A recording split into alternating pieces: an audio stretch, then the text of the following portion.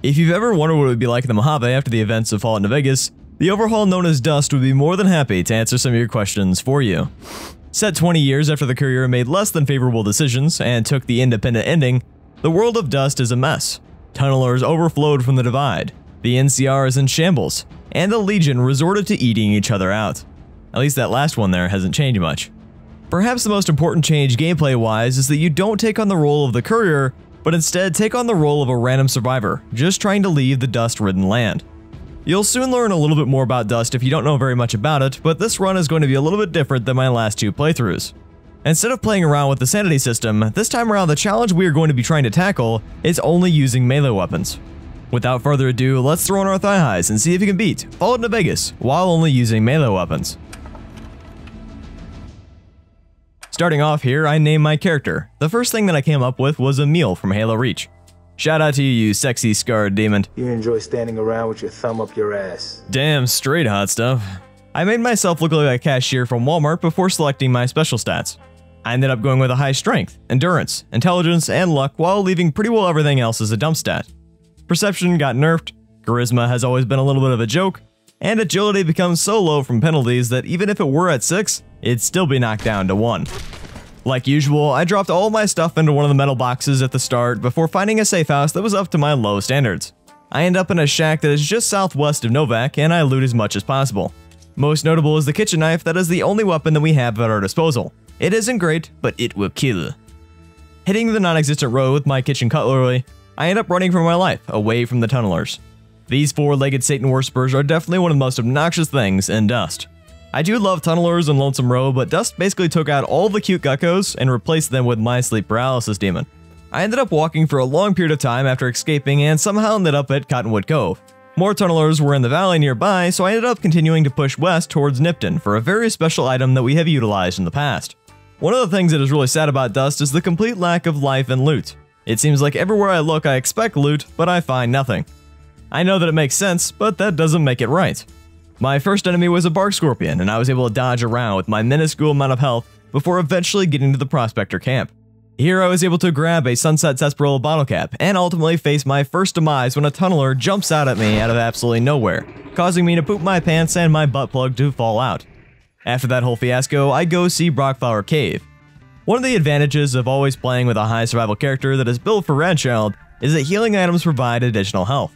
This is the same for Brockflower, which we'll learn here in a little bit. Another bark scorpion later, and I run across some tribals. Death happens so suddenly in Dust that I can't really describe what situation led me here, but just know that I was running for my life, and all of my 9 sphincters were puckered. Hoping to do a little bit of trading, I come across the caravan that normally spawns in the overpass just before Novak. Everybody is about as conversational as me anytime I go to a family gathering. Dying my way over to Nipton, I found 2 non-hostile survivors, and they really made me feel at peace. Several tunnelers then appeared and killed them almost immediately. To survive, I ran up on a ledge and waited for the tunnelers to run away. This allowed me to end up taking everything from the survivors themselves before hopping back up and looping around the town to get inside a familiar-looking building.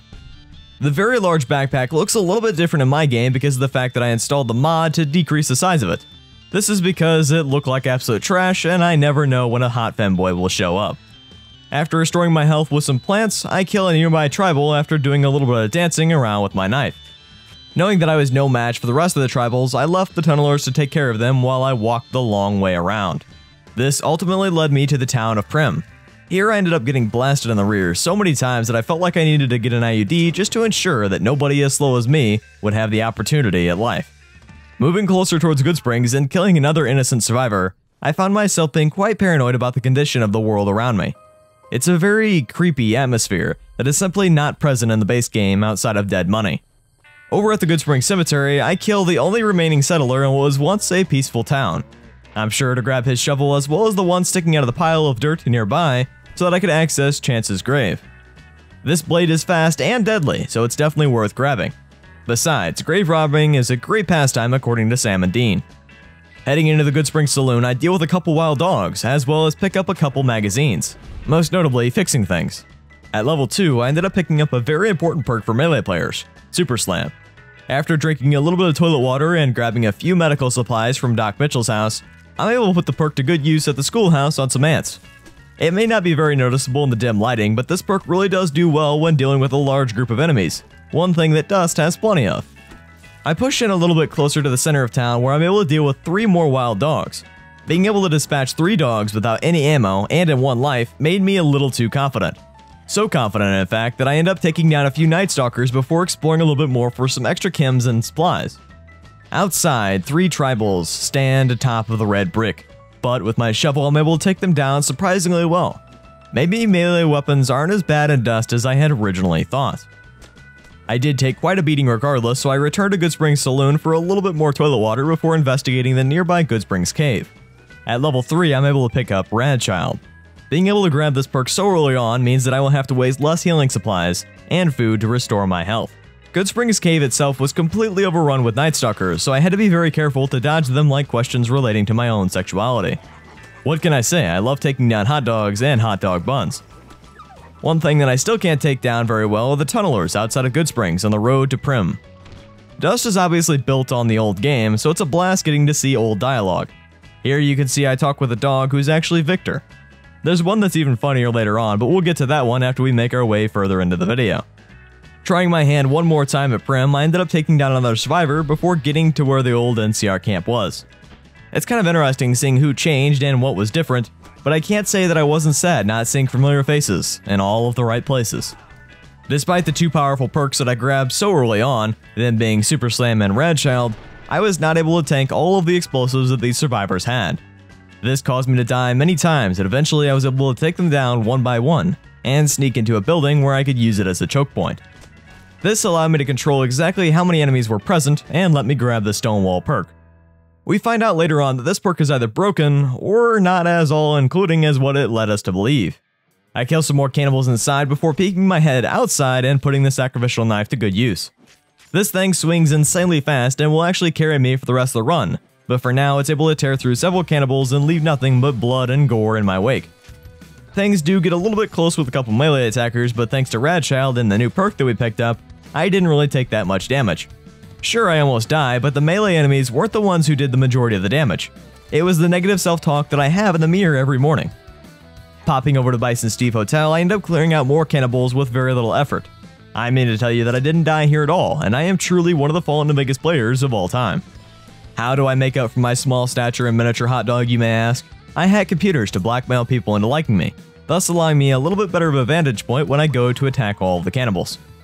This allows me to lure all of them towards the back half of the building and pile them all into a nice tidy pile.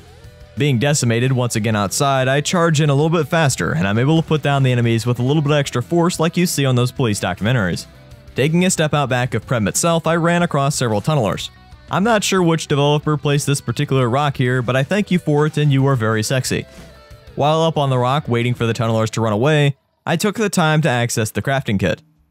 I don't know that I really expressed how amazing that this kit was the first couple times that I played Dust, but it really is a lifesaver if you don't have some of the quality of life mods that I have installed. Most notably, the splints that you can create. While they don't heal you that much, walking across the Mojave with a broken limb while being chased by 6 tunnelers is not a very fun pastime. Wanting to try to avoid all the combat while moving around the Mojave, I stuck to the hills and looped around Hidden Valley.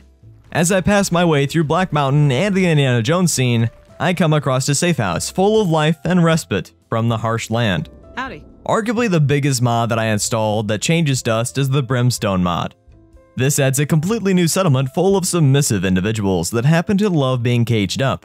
Inside, there were a lot of really nice places to loot, as well as just the comfort of knowing that you were relatively safe here as long as you didn't steal anything from anybody's pockets. I even met some of the really cool vendors such as Julia and a makeshift Vendertron that couldn't repair anything very well at all. There were a couple of useful things in here like a medical brace, but outside of that there wasn't a whole lot of value with these NPCs. Someone who would be insanely helpful, much to Batman's pleasure, was Alfred. Alfred was able to accept a lot of my ammo and gear due to his relatively high cap count. The best addition made to Brimstone in my opinion is the existence of a doctor. If you did have broken limbs, this would make this whole location so much more worth it, but because of the fact that we have Radchild, we really don't benefit from this very much at all. Unfortunately, outside of that, there wasn't really a whole lot to do in Brimstone. There were a couple repeatable quests that were arguably fetch quests, so I didn't stick around very long and hit the road once again on my way past 188. Out from my neighborly jaunt, I ended up coming across so many feral ghouls. Unfortunately, I ended up taking too much radiation damage from them, causing my ultimate demise. On the bright side, I do look pretty comfortable when I fall and die. Wanting to avoid that hot mess, I pop over to Boulder City. I picked up the Ghost Hunter perk a little earlier, which allows me to put down all the ghosts easier. Because of how healthy these guys are, they really do take a long time to kill, and when you get a group of them, they can prove quite damaging, especially with their fire bombs. Fortunately, between Super Slam and all the melee perks that we have at our disposal, I'm able to do a decent amount of damage when I'm only fighting one. This forces me to skate back and forth trying to dodge all of their attacks while trying to get them to converge on one spot, such as a doorway or my bussy. Hopping aboard another railway system, I come across the wrecked caravan with multiple survivors guarding the spot.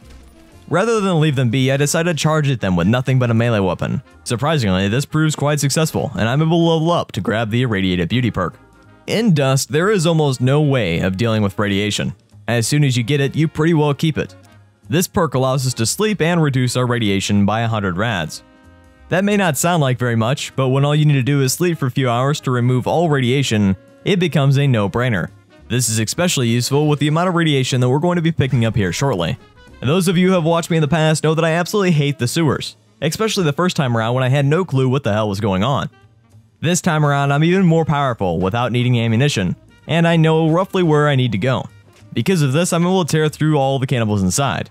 Not without resistance, but very efficiently. Once you know where you're going, the sewers really aren't too bad, especially if you're able to get through quickly, thus reducing the cost of food and all of your supplies. That being said, I did have several close encounters that left me waiting to restore my health thanks to Radchild. One of the things that we ran across the first time around that I didn't have to worry about this time was radiation. I had such a hard time keeping my radiation down, especially because I kept going to the radiation room with all of the barrels. This time around, anytime I had too much, I was able to get back into shape just by sleeping.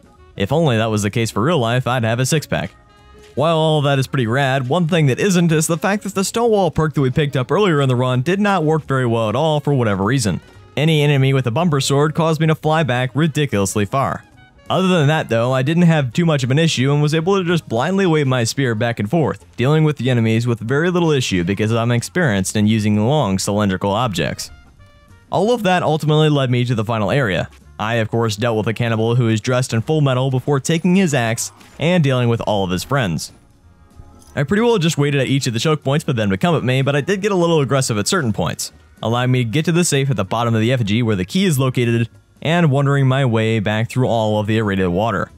Trailing my way through that which is the sewers, I was able to get back to where I had started, and the only exit to all the sewers if you don't have access to an extensive amount of lockpick, North Vegas Square.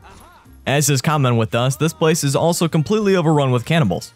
I utilized as much cover as I could and broke out when necessary, allowing me to clear all of them out and sleep inside of the bed to reduce my radiation. Just outside the gates of Freeside, I eat a bunch of strange meat. This allowed me to shift my sanity to insane, allowing me access to interesting perks as well as hallucinations, which are very common in Freeside and the Strip, two places where we're going next. Inside Freeside itself, there were a lot of feral ghouls, but fortunately I had my calloused hands and the ability to restore any radiation should I just get a little moment of respite. Because we had just turned insane before we grabbed all this experience, I was able to grab the Scurrier perk, which increases my movement speed by 50% while decreasing my lung capacity. This is one of the few perks in Dust that I actually really like, and I wish that it was implemented in some capacity in the main game. I personally feel like you move too slow with how much walking is required in Vegas, so this perk is naturally one of my favorites. Sneaking inside the west side of Freeside, I kill a few more feral ghouls while trying to avoid all of the dead money cloud that completely obstructs your vision. I was even able to take shelter briefly at the location that the NCR normally hands out food at. It looks like they're still doing something to a similar capacity to help numerous survivors, so me being the very upset spaghetti noodle that I am, decided to kill all of them instead. This allowed me to grab all the food for myself before killing the 3 grandmas outside. I gotta say, certain parts of Vegas does still have its charm, even when completely surrounded by dust and awful game mechanics. Stepping inside the next section of Freeside using the back door, I ended up finding a giant centaur that is one of the hallucinations I mentioned just a second ago before killing a few more ghouls and getting to the main gate. Here, a giant death claw hallucination jumps out of absolutely nowhere and sends me to the Shadow Realm. If you play your cards right, you can end up accessing different parts of the map much faster and almost use this room as a way of fast traveling. One downside about the door that takes you to the Strip is that it places you within the Gamora Suites. Gomorrah is unfortunately known as one of the worst places in Dust for survival resources. While you can certainly drink from all their toilets, all of the halls are completely overwhelmed with cloud victims, and there is almost no food in the entirety of the casino, meaning that if you don't get through this place very fast, you are sure to starve to death like we almost experienced the first time we played through this area. Despite our weaponry, we still aren't able to get through this area unscathed, as is tradition of Dust. No matter how you feel, you will always be at the bottom of the food chain if the enemy gets a good hit. With a little bit of a struggle, I go on a large slaughter spree, allowing me to grab a bumper sword, one of my favorite melee weapons in the entirety of the game. This thing could almost one-shot most of the enemies if I was able to land a good hit.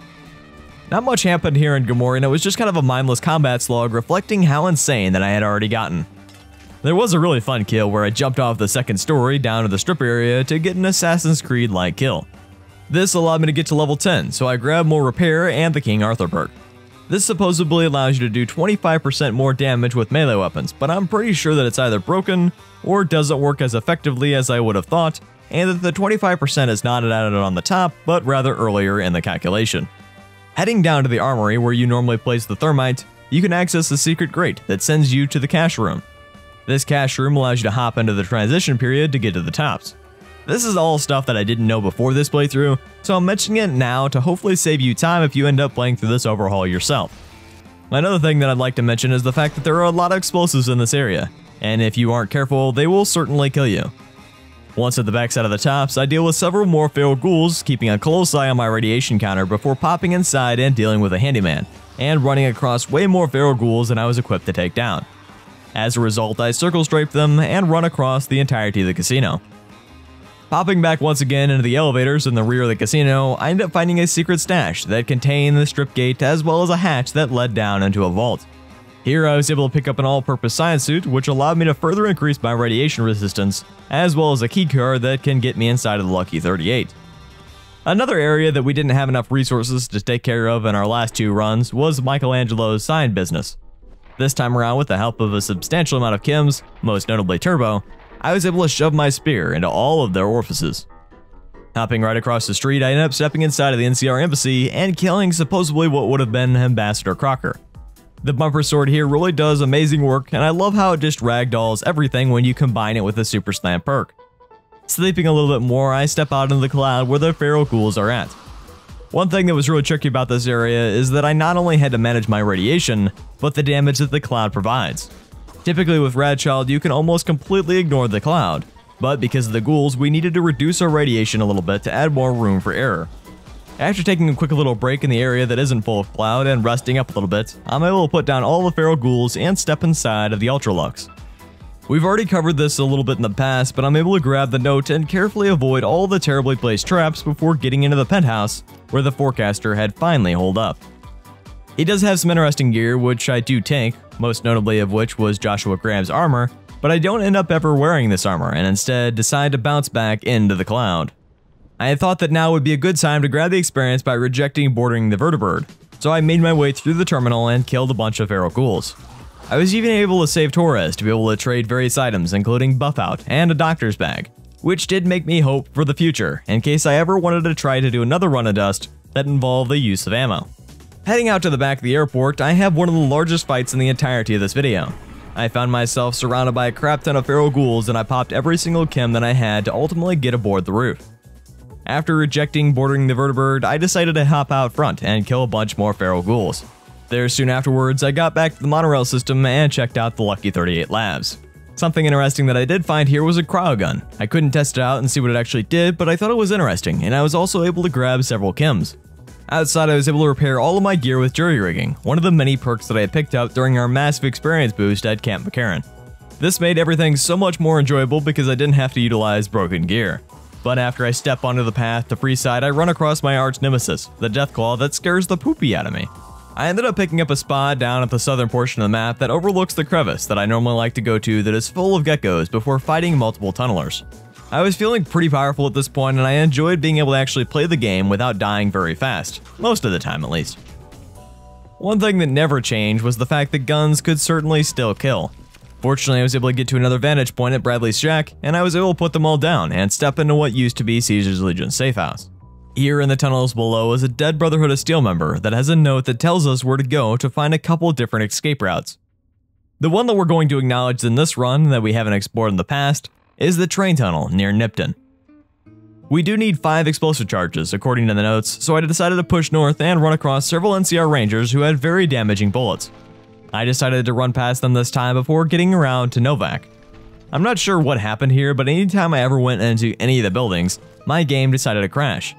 I became really upset, so I just decided to hit the road and completely avoid all of them. Another death later at what used to be the Lonesome Drifter, I once again came across the 188 and fight a bunch of feral ghouls. Heading a little bit more to the southeast, I end up passing by Bitter Springs and ultimately overlooking Guardian Peak.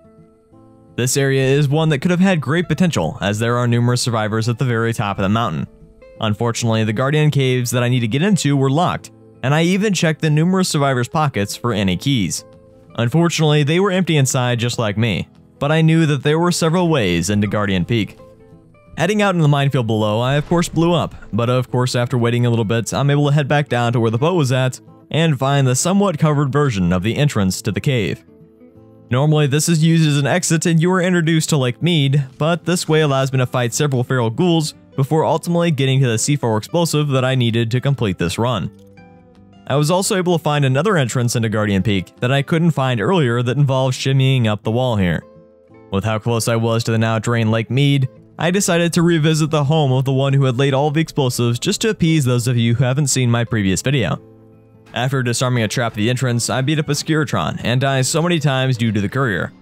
Previously I was able to just stealth kill this guy with a ranged weapon, but this time around I wasn't able to get very close, so I ended up having to pop a turbo to have a lot faster of a reaction time. After dusting my hands clear of that mess, I hit the road. Along the way I had definitely faced several bloodbaths, but a moment of respite appeared as the NCR hit squad appeared before me, and I had a rather respectable conversation, despite looking like they were going to eat my pants for breakfast. Rather than attacking them in cold blood, I decided to return to looting their former members. Taking the train tracks south of Nipton, I'm able to find the door that was referenced in the Brotherhood of Steel's note.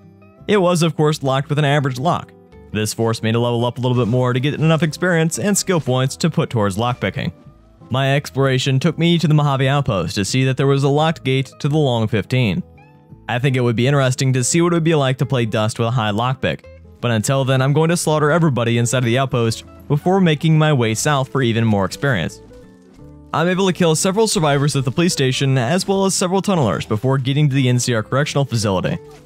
Now overrun by survivors as well as the very few children that are in Dust, I take down all of them as well as these random 2 survivors for the extra experience as well as the armor to repair my own. At this point I was utilizing the courier's armor rather than the lab suit for the increased radiation resistance because I wasn't going to be fighting as many feral ghouls. It wasn't until I cleared out everyone at the Sloan that I was able to finally reach level 18 and be able to spec all of my points in a lockpick as well as grab the Explorer perk, because at this point all I wanted was faster movement speed to leave this freaking hellhole.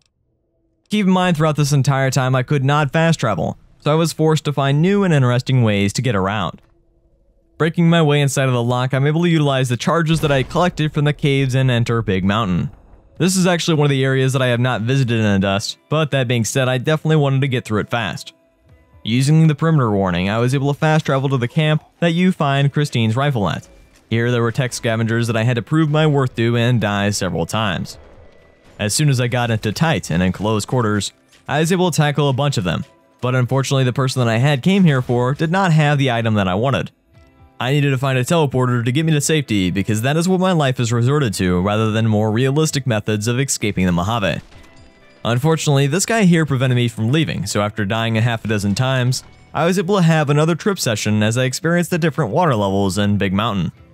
For posterity's sake, I did want to say that I did try to go into the sink, but I wasn't able to thanks to all the Brotherhood of Steel standing outside. Fortunately, one of the 2 locations for the item that I was looking for was available, and I was able to get through it after dying multiple times thanks to toaster mines. At the Cuck's Nest, I was able to grab the transponder, and I stepped outside to use it with so much excitement that I forgot one of the largest parts about Dust: the fact that everywhere you go there is an enemy. This prevented me from using the device at all, so I ended up walking around mindlessly, avoiding everything for quite some time before ultimately getting the device to work and stepping through the end area. Fortunately, I was able to get through relatively unscathed and complete the final and 4th ending of Dust. If you made it to the end of the video, chances are you like my content. If you are interested in supporting it and joining the wall of names on screen now, consider checking out my Patreon using the link on the screen. With all that out of the way, I've been Owl, but do me a favor, won't you? Have a good one.